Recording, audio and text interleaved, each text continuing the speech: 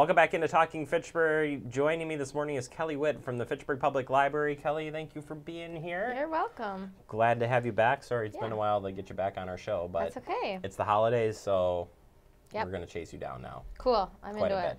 So we've got Halloween coming up, obviously, so we wanted to do some Halloween crafts that you do with the kids, and today we're doing something with jack-o'-lanterns.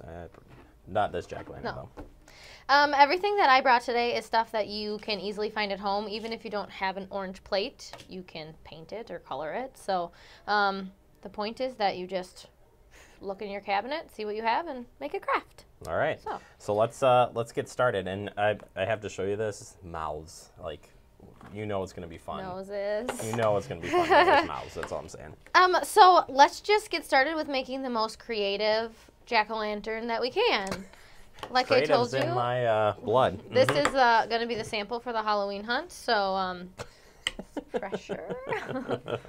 There's a bunch of different cut out ones. So. Oh, so there's choices here, huh? So we're using glue sticks, but you can just use whatever sticky. You can use tape or whatever. This is a good fine motor skills activity. You know, when you remind us of the activity motor skill, that's when I know I'm going to be in trouble. Let's see. All right. Cute. I already love it. What age group are we thinking this is going to work for? Well, as soon as you trust your kids not to put the glue in their mouth, pretty cool. You know, you can make the shapes as big or as small as you want to, because you're probably going to have to cut out beforehand if your child is really little.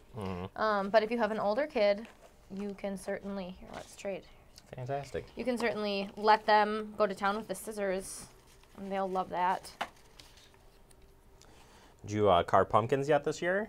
Well, you know, carving pumpkins with a toddler at home means my husband carves, and we run around like crazy people. But yes, we did. And it's fun. And then we blew out the candle 100 times. So. That's always the best a plus. part. Yeah. Did you carve pumpkins?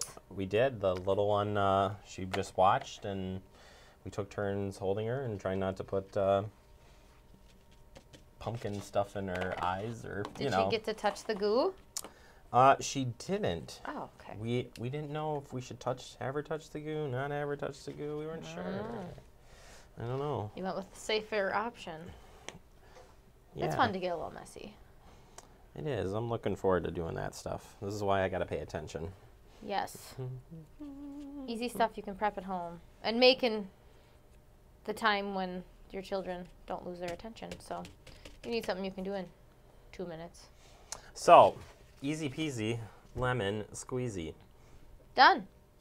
Love it. Easy. And you could add, other things to this if you wanted to. Yes. Other colors. Right. This is an adult doing it, but if it was a kid, just give them the options and they can stick them wherever they want to, and just, it's the process, not the product. Fantastic. And it was easier for you to kind of cut things out ahead of time, so Definitely. It's all ready for just assembly and whatnot. Yes. And there you go. Yeah. Well, if you want to learn more about what's happening at the part of the children's library part, stop on by and visit Kelly anytime. She sits at the desk. She'll guide you to some, either great books or great crafts. Yes. All right. You have a wonderful Halloween, and we'll catch up with you soon. We'll be right back. It is Talking Fitchburg.